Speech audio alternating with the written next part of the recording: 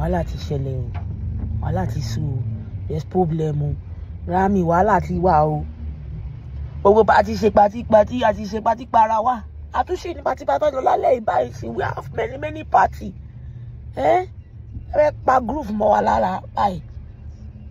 Wo South Africa, ìyá tẹ máa jẹ. Make me swear. Wo, Osimhen, over to you. Lookman, over to you. Ẹ wo, ara taba. South Africa, ẹ máa jó, a máa piano lórí field. You will dance, ski sir, malibo sir. Ẹ wo, ẹ máa jó. Torí party ta fẹ́ lọ lálẹ́ yìí nìkan. Ó tó bí 5. Party tèmi nìkan fẹ́ lọ lálẹ́ yìí nìkan tó 5. Lẹ́lẹ̀ fẹ́ pa groove mọ́ wa lára. This guy is crying. Why? Grammy, why? Wow, the 2024 Grammy is finally over. So this young, beautiful girl, 22 years, South African Tyler, beat Davido, Burna Boy, Arya Star, and Ashake to win the Grammy Award for Best African Music Performance.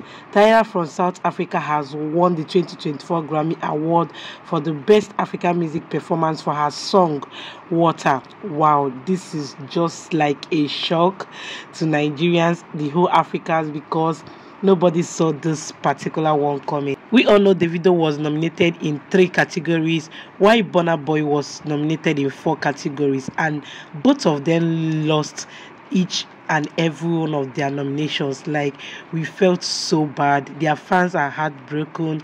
Like, I don't know, I'm a fan of Burna Boy and I'm a fan of Davido too, so I can feel what they feel inside. Burna Boy even said he's bigger and bigger than it, and that's on period, okay? Burna Boy is who he think he is, and Davido did his best with everything, his album, his lead viral song, Unavailable, and all of that. They did so well. Each and every one of them deserve 2 or 1 award. I don't know what happened, because the people that even won it, I don't even know them. I don't even know if they are existing artists. Yes, because there is a lot of hit songs from all these popular artists. I don't know what is going on.